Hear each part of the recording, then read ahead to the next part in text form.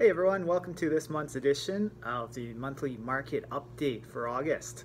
July bucked a trend of 6 consecutive months of being down anywhere from 2.5% to 40% in unit sales for the Central Okanagan, which covers Peachland to Lake Country, surging ahead with 70 unit sales over July 2018, 545 versus 475, marks a turning point to our market, indicating stabilization and signs of recovery.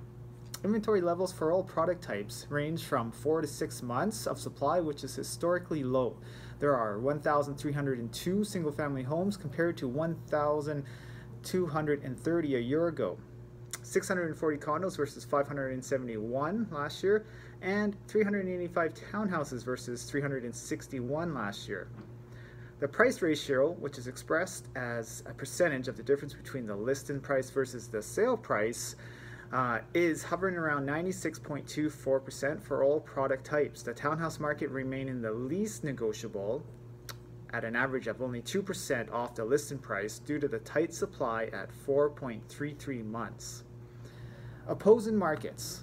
Now, the media is quick to generalize our market as a whole. However, there are many micro markets within, including the luxury, which is 1 million plus, which year to date has realized a significant 291 less sales.